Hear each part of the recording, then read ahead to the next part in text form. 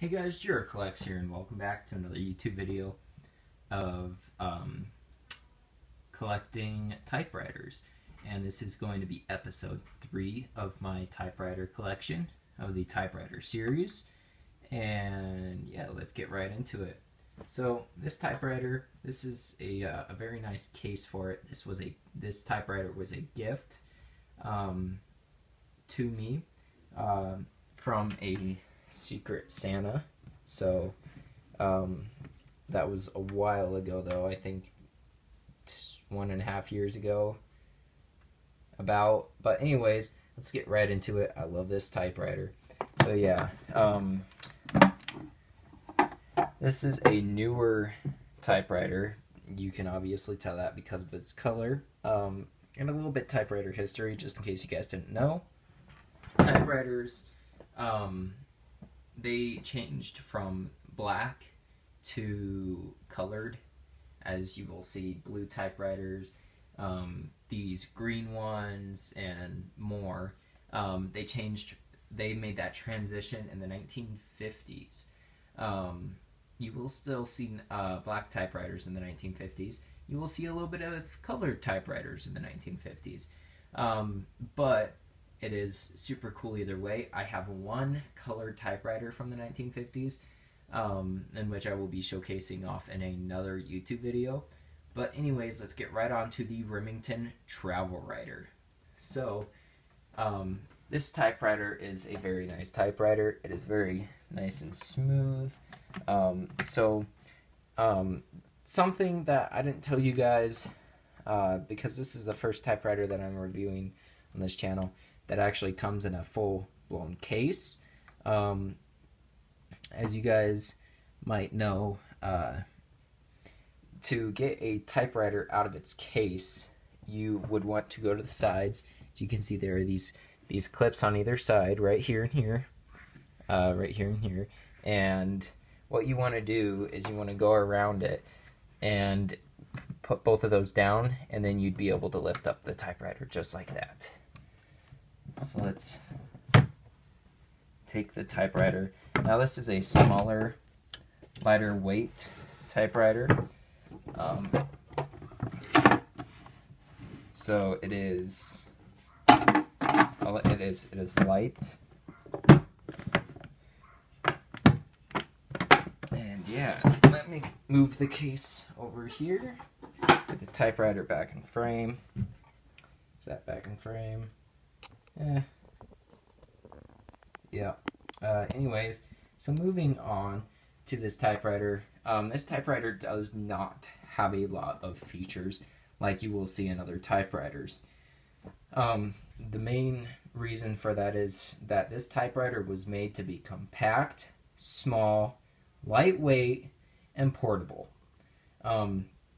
So one of the first things that you're going to need to do on this typewriter, once you get it, is there's a little lever thing right here, and that is the locking mechanism.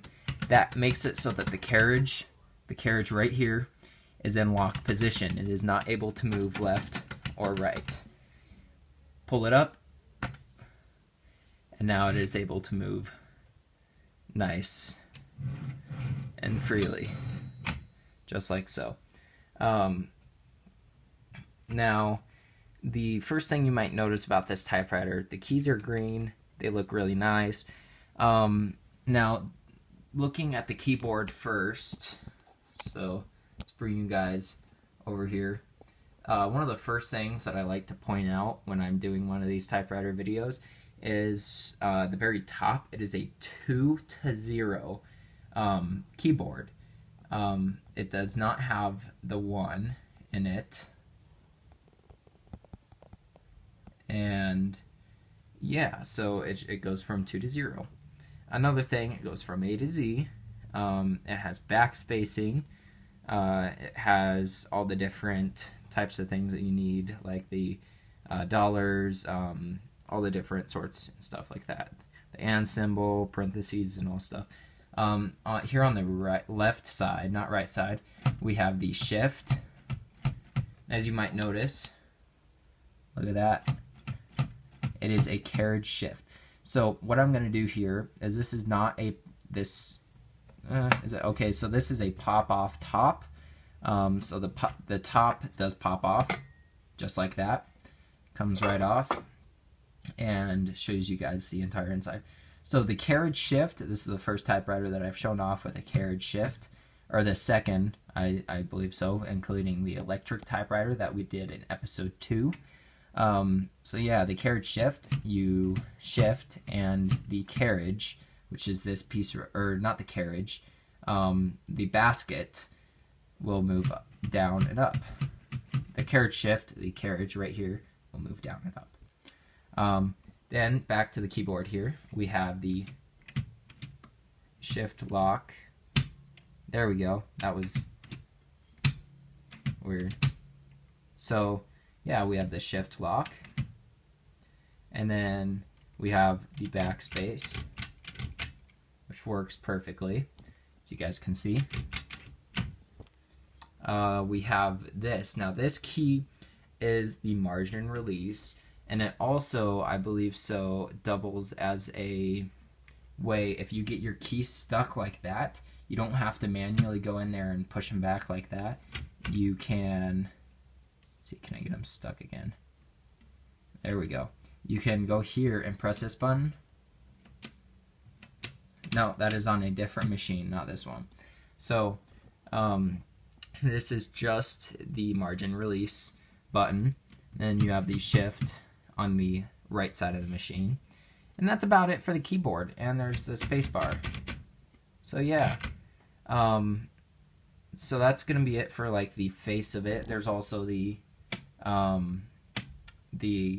ribbon switch lever. So that will switch the ribbon, the left and right ribbon, to make it so that it will be able to move. Now, another thing on this typewriter is here is the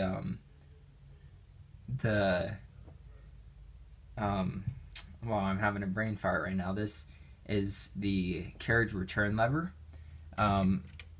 So that is a longer lever, as you guys can see right here. It is a longer lever, so that looks really nice, just like that. And that's going to be about it for this machine. There are carriage release levers on both sides of the machine. There's one right here, right there, and there's one all the way over here, right there. But yeah, and then the margins are right back here, right there, and right here. And to move them, you just push them down and then slide them with your finger, just like that. And then they pop right back up. Now this one does not have bunny ears, like I've showcased on episode 1 and 2. I do believe that those typewriters had bunny ears, but this one does not have any bunny ears. And so yeah, that is going to be about it for this YouTube video. I hope you guys enjoyed. This is a very nice, smooth typewriter. I do believe this may have been the my third ever typewriter, which is very nice. It is very clean, very good. It's very smooth, and yeah, that's going to be about it for this YouTube video. Thank you guys so much for watching. If you didn't already, please go down and comment, like, and feel free to subscribe, and I'll sure share this video on any social media via Twitter, Instagram, or Facebook. So yeah, thank you guys so much for watching. I really do hope you guys enjoyed, and it does look like there's a storm brewing up outside. So yeah, thank you guys so much for watching. Hope you guys enjoyed. That is the Remington Travel Riter, and this is Jericholex out.